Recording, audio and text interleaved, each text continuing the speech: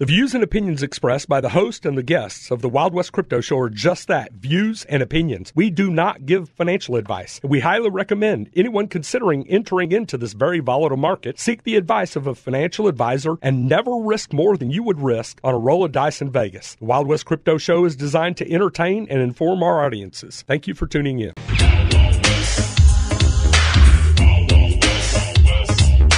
Wild Wild West. Wild Wild West. Well, welcome back to the Wild West Crypto Show. This is Brent. I'm Drew. And I'm Alex. And guess what? It's schoolhouse time. Oh, no. Sit down and shut up. All right. Well, I'll tell you what. I'm going back to the basics today. Okay. And mainly because a lot of times when, especially with cryptocurrencies, you know, you get into the nuts and bolts and the ethereal type stuff and the software and the this gyration and that gyration. And then you start to lose reality, okay? Yeah, the rabbit hole. The rabbit hole. The other problem is that a lot of the kids that are involved, because I'm 60, so I can say that. A lot of the kids that are involved in this stuff don't really get much of an education, unfortunately. Yeah. That's why they got to come to the schoolhouse. There you go. Because the basic stuff that we learned, they don't teach anymore. Hey, folks, let me tell you something. This schoolhouse, if you haven't watched this on YouTube or whatever, this schoolhouse is kind of like a Little House on the Prairie. I mean, this is old school, you know. Well, it's not even about crypto. It's about finances and money and how the system works, and that's why I sit here with it. It's a great. I don't know if you can see it, but I stare at him the whole time he teaches because I'm genuinely learning something that I don't know. Well, and for those that are listening to us on the radio, driving down the road, you know, go to our website, thewildwestcryptoshow.com, and go back to the first series. You bet. You know, the first 12, 13 weeks, because we did a lot of basic education on cryptocurrency, which we'll come back to. But here in recent weeks, we've gotten into a little bit more meatier definitions for you more of things. sophisticated rednecks. For those that think they're smart. And so we come back and touched on some of those things, but I'm going to get real basic. All right. And so real basic. And so if you're listening to the radio, you're missing my great, graphic. Yeah. which is basically just a big, dry easel. Yeah. And it's the supply and demand chart. Okay. All right. Yeah. And people will say, and I used to have people when I was in money management, why is the market going up? I said, because there's more buyers than sellers. Uh-huh. And what does that imply? That implies that the demand is rising. And so then guess what? The price is going to go up. Yeah. So if you got more people than here, so you got to go up in price to get the extra shares. Yeah. All right. Guess what? Crypto's no different. The only difference is that a lot of cryptos is psychological. Because like I've said, you know, there's not hard earnings reports. There's not hard assets behind some of these because a lot of these are embryonic, proof of concept, you know, building out the infrastructure as Alex likes to say. Yeah. But guess what? The laws of supply and demand don't change. Yeah. And so just because we're dealing in that world, it's not going to change the laws of supply and demand. Just like if you deal in the stock market, you still have the laws of supply and demand. If you go down and you're trying to buy something at a garage sale, guess what? There's laws of supply and demand. If you have two bidders for that old nickel item. That's right. So now all these people that are out there saying, I want college education for free. I want health care for everybody for free. Nobody explained to them the laws of supply and demand. Okay. Yep.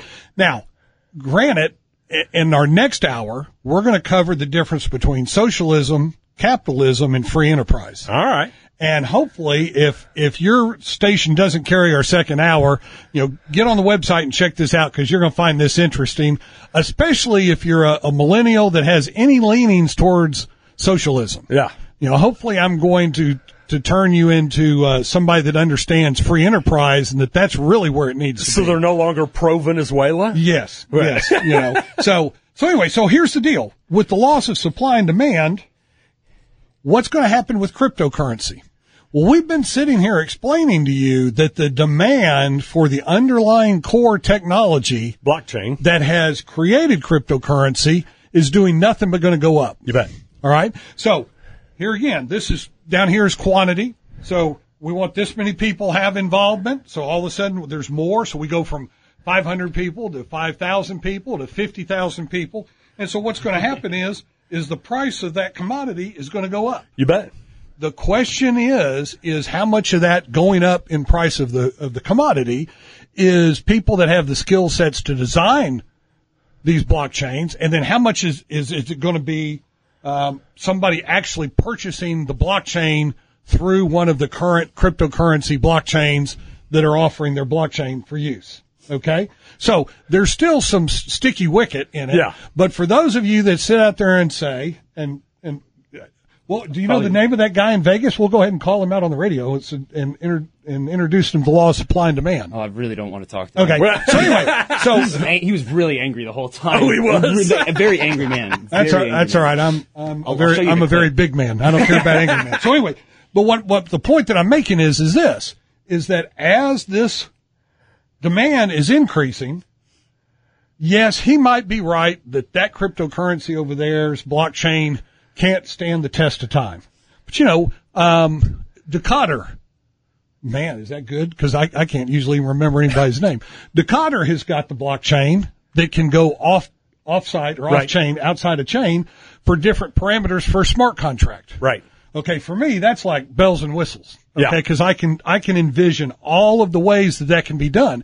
What I also can envision is that's not something that some of these big companies is going to try and spend the time to replicate themselves. Yeah. They're going to come in and say, just go strike license this. Yeah, kind of license deal. Decoder. Let us get our hands on it right now when everything's low. Yeah, and so we're going to do that. And so your guy might be right. There's going to be companies that don't make the muster. But with a rising demand for blockchain technology, Sure. is going to be rising prices. You bet. Yeah. Doesn't mean that all boats are going to rise with it, but it does mean that prices are going to rise. Yeah. The overall market will, yeah. And you're not going to find the wholesale catastrophe of the market that he's expecting. No. Okay. On the flip side. Yeah. All right. Cause there's always a flip side. On the flip side is what happens if the demand for cryptocurrency goes down at the same time that you have the demand for blockchain and other things that cryptocurrency has created goes up.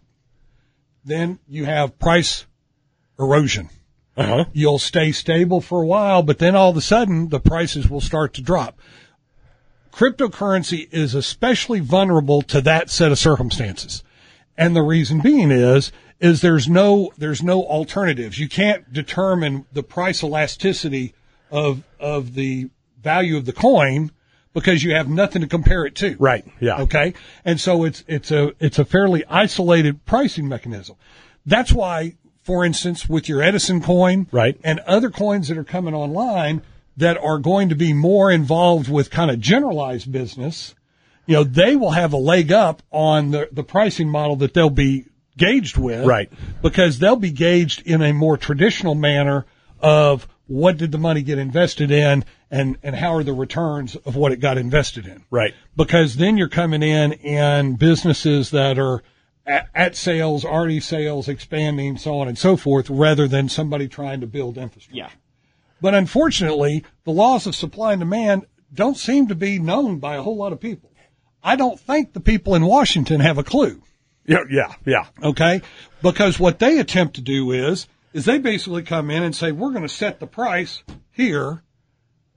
We don't care what the laws of supply and demand dictate. We don't even care what your cost structure dictates. Yeah. That's what you're going to sell it to us. Yeah. Okay? So what happens in a market, and let's take healthcare, because actually I know quite a bit about that. Let's talk about healthcare.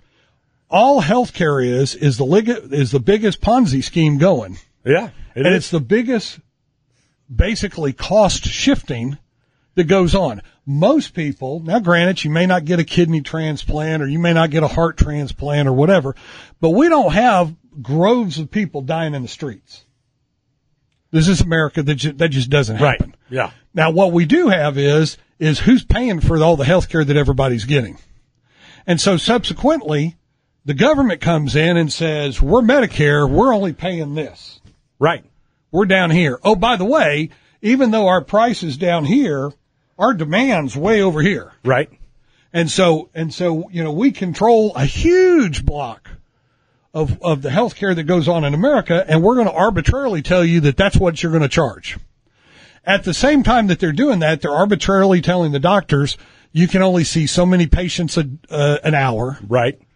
Forget the fact, in our part of the world, cedar fever hits. And it's not far away. What, about a month away now? Oh, yeah, we're about a month. And, First cold spell. Yeah, when cedar fever hits, everybody gets sinusitis. Oh, yeah.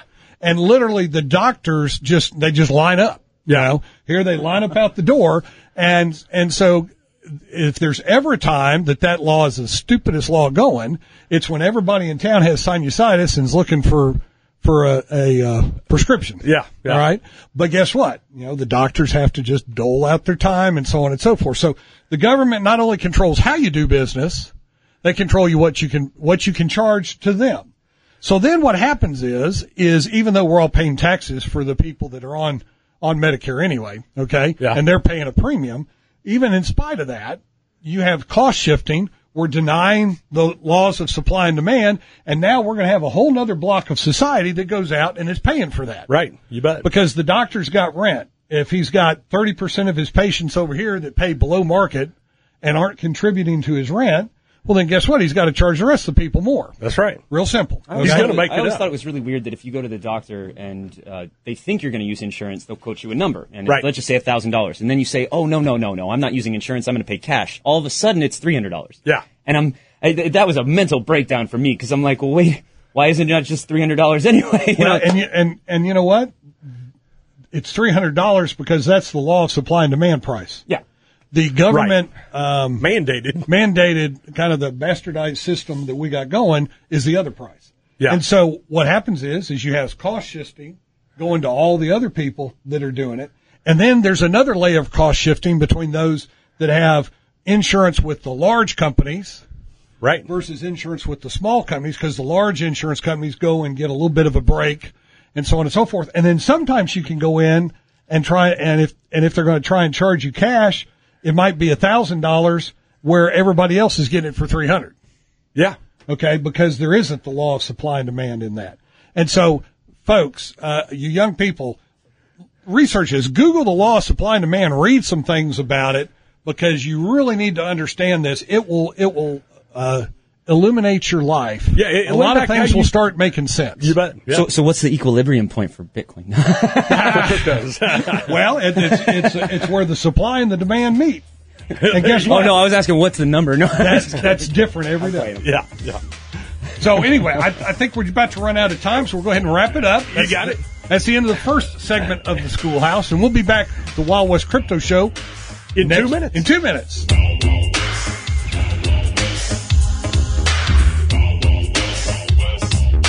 Wild Wild West. The Wild Wild West. If we get with it, maybe it won't sound so bad. All right, welcome to the Wild West Crypto Show. Yeah, we were talking earlier about how the sampling of Kool Moe Dee's Wild Wild West kind of ends in the video portion of our show. So I said, it's this three white guys up there going, Wild Wild West, we needed some help. So Wild Wild West. They're getting jiggy with it. But guess what?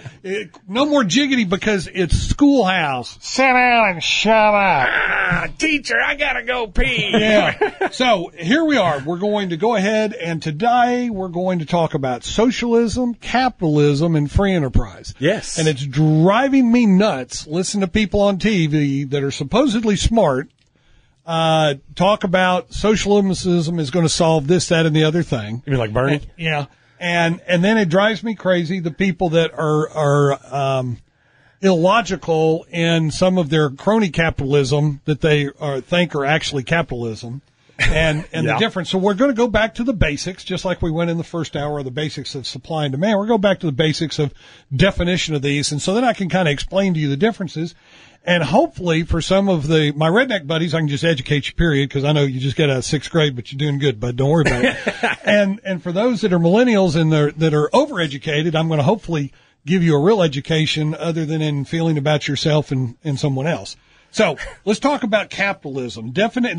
This is simple stuff. Webster Dictionary, capitalism, an economic system characterized by private or corporate ownership of capital goods, by investments that are determined by private decision, and by prices, production, and the distribution of goods that are determined mainly by competition in a free market. Huh. Well, it sounds like supply and demand.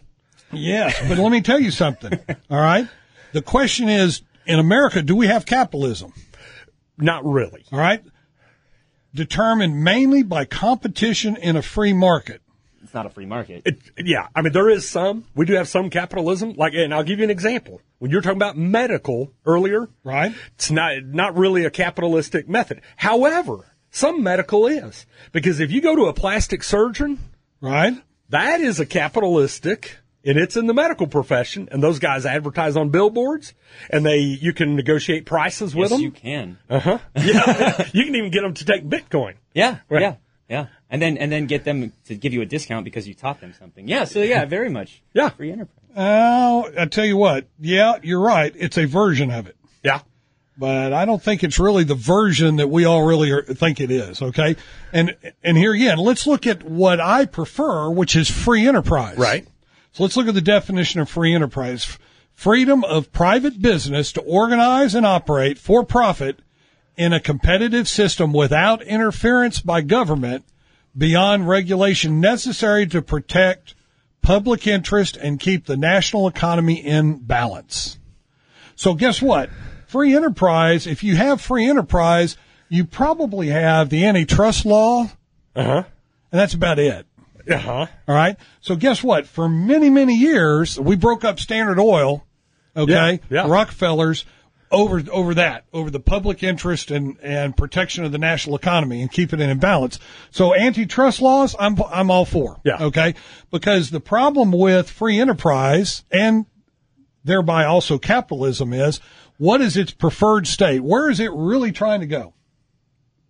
Up? It's ultimately trying to become a monopoly. Right. Oh, yeah. And so every business's ultimate desire is to be able to monopolize the industry that they're in. And then once they monopolize the industry that they're in, then what they do is they start to vertically integrate and horizontally integrate, because now they're going to monopolize the people that are selling stuff to them, and they're going to monopolize the people that are selling stuff to them, and then pretty soon you're Amazon. Yeah. Okay. Yeah, or Walmart. Or so on and so forth. And so basically antitrust laws are one of the things that protects the general good. All right. So as you can see, free enterprise is very different than capitalism. Right. Yeah. Capitalism is an economic system. I don't really believe we have capitalism. In fact, I consider our capitalism a matrix of legislated monopolies. I'm going to repeat that because I think this is profound because I thought it. Okay?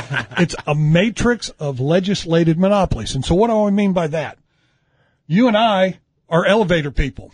You know, Drew, I'm in the middle of buying an elevator. It's a little bit of a burr under your saddle. And an elevator is about $15,000 worth of stuff and about $65,000 to $75,000 worth of graft. Yeah.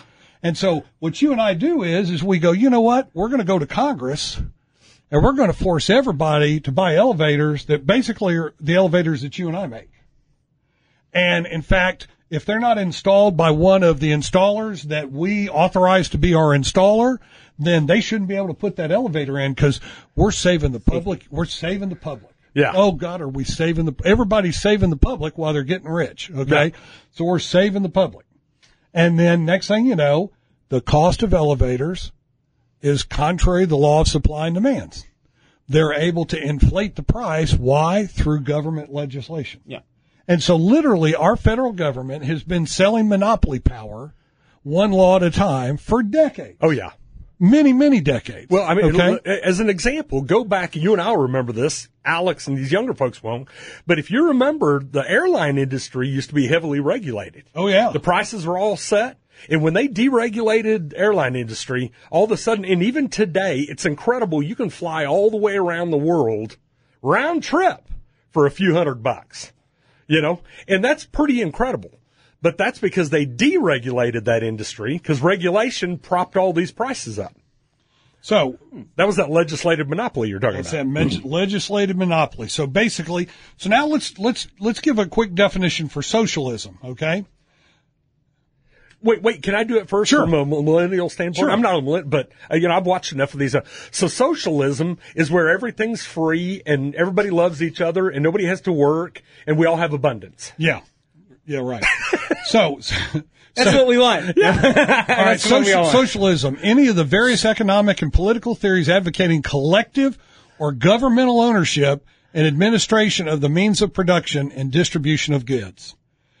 That can only be advocated by somebody that's never done a damn thing. Because if you've ever built anything, if you've ever had to deal with the state government, the federal government, if you've ever had to deal with the EPA, the TCEQ, that's Texas Quality Control people, all of these people are just one bubble off a plum. So number two, okay? Yeah. And literally it's like, we're the government, we're here to screw it up. Yeah. They're accountable to no one, okay? All of them are frustrated developers or think they're developers, but they want to do it with OPM, other people's money, all right? And so if all you have to do is look at all of the things the government has run, and that if you want $300 toilet seats, then let the government do it. I go back to the old deal. I spent 3 years living in Vegas, and it was amazing to me that the feds go in and they take over a bordello and they take over a bar and they start running them and they lost money. And if you can't make money in a whorehouse and a bar, yeah, you know how to make money, man. You're not real swift. Yeah. So here's the deal. Now I'm going to bring it back to cryptocurrency. Yeah. In my opinion, cryptocurrency is the opportunity to get worldwide free enterprise. You bet. All right. I'm not going to disagree with that. And what I do not want to see is I do not want to see some uneducated younger people fall for this socialist deal, because it's never worked. It's not going to work. In fact, if you look at our country, I'm in the process of putting stuff together to write a book. If you look at a graph of the standard of living in America, okay, and you'll see that graph slowly sloping down. And you take a graph that shows you the amount of regulations, the number of regulation pages on the books, it's just an inverse. Yeah. In other words, they're just going in opposite directions. Inversely proportional to each other. I can take you so many other government activities that all you have to do is look at the graph and go, wow, look at the number of government employees. Look at the amount of GDP that we're spending on them. Look at the amount of regulations. Look at the amount of expense that those regulations are costing business. Under free enterprise, if I get Alex to give me $5, he's only going to give me $5 for something that I made because he actually thinks it's worth more than $5. Yeah, right. And I'm only going to give it to him for $5 because I actually think that it's worth a little less. Yeah. And so he walks away feeling good and I walk away feeling good. Both of us now have had an increase in of our standard of living just because of the decision that we made. But if I now come and tell him, oh, guess what? That $5 elevator, no, it's $75,000. I can't sell an elevator for $5 anymore because the government's going to get their cut. And then you got all these laws and all these regulations and so on. And the regulations make you have to put that elevator in. Yeah, and that's the real problem is that you can't build a building that's multi-stories without an elevator. Yeah. Okay? Yeah. And so, and then in this country, let me tell you something, back before we had all the elevators, people were a little slimmer. They are. A bunch of people need to be walking those stairs. Well, that's a whole nother show. But anyway, but what my point is that all of that interrupts the laws of supply and demand that we talked about earlier. Right. Folks, think free enterprise.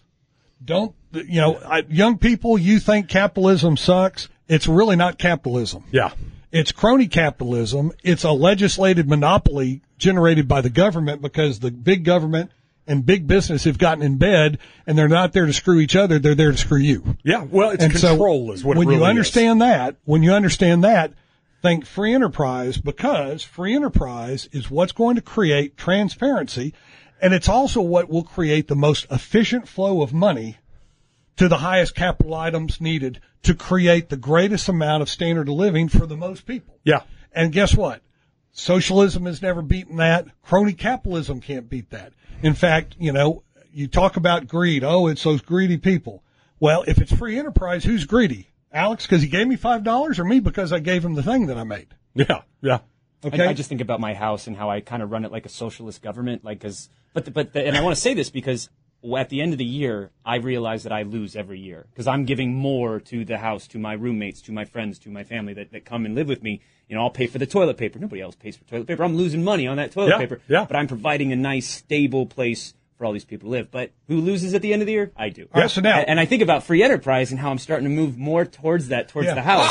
Sell that toilet paper 2 feet length at a time. That's right. That's right. But it allows me to have more money to then at the end of the year do more for them as far as good and not just wants, more needs as opposed to wants. So it's funny because that's how the last 5 years has been going. Here's the question: we have 300 million people in this country.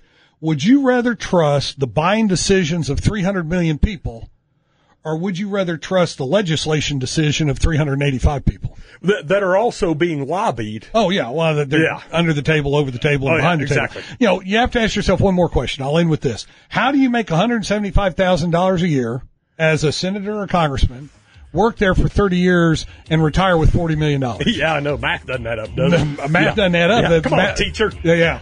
Well, we don't even, my calculator doesn't even have that high rate of return. Hey, this is Wild West Crypto Show, and teacher, I got to go home. All right. We're out of here. We'll see you next week, folks.